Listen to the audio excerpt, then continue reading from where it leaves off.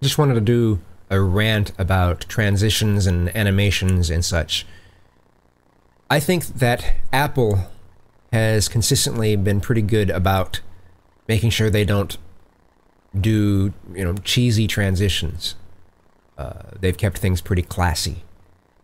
And I think there are some rules you could kind of go by for that.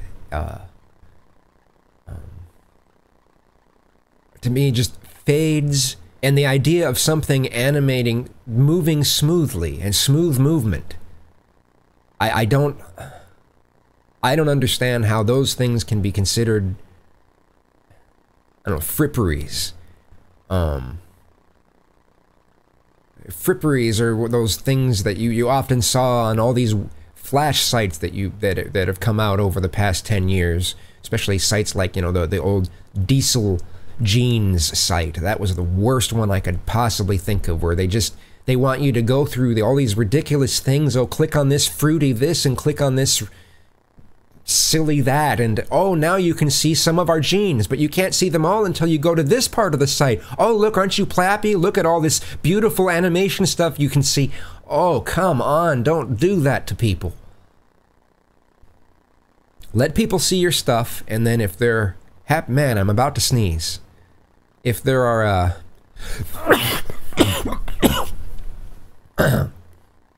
okay. And then I forget where I'm going. If you're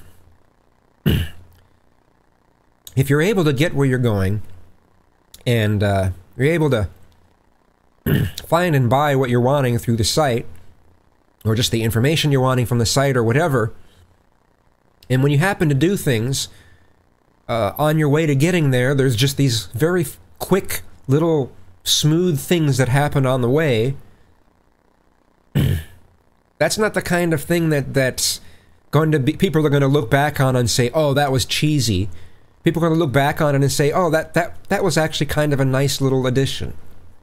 I just hope to see it on websites instead of just seeing it in operating systems. I just think it would be a very nice addition. Whatever it is you're doing, everything moves smooth or fades. To me, the clankiness, the ka-chunkiness of normal sites is just a very legacy sort of thing.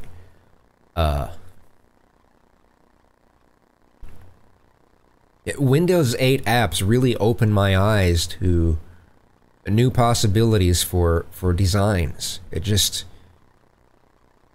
But when are we going to be ready for them? Is everything going to have to be an app? How are we going to move on to this next state if we're still trying to do everything legacy? Granted, not everyone can run this new stuff. So we're at this crossroads again, like we were many years ago with, well, this is the broadband version and this is the dial-up version. We're kind of there again. Most people don't know whether or not something is actually running smoothly or not. They don't even know.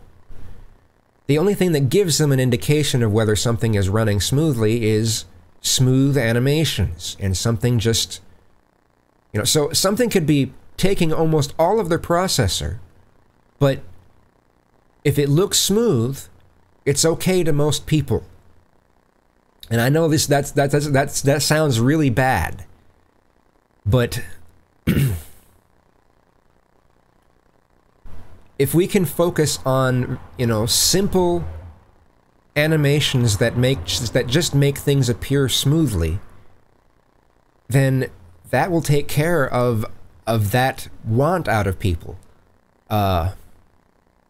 If your website makes people think that everything's running smooth, then they're not nearly as likely to complain about your site. Oh, your site is slowing my machine down. If everything always looks perfect when they're on your site. There'll be the techies, they'll say, hey, this is slowing things down, but that's only if your site is actually really slowing things down. If it's just these little animations, the tech heads would be dissatisfied with my concepts here. But most people who use computers are not tech heads, so they're not going to really be thinking about this stuff. They're just going to be going to a site and seeing that, hey, this runs really smooth. This is nice. It will suck, though, for the people who have slower machines that when it does actually truly bog down to the point where they can't run it, it could really bog things down, and then they're like, what the fuck? So I don't know where to go now. I'm rambling.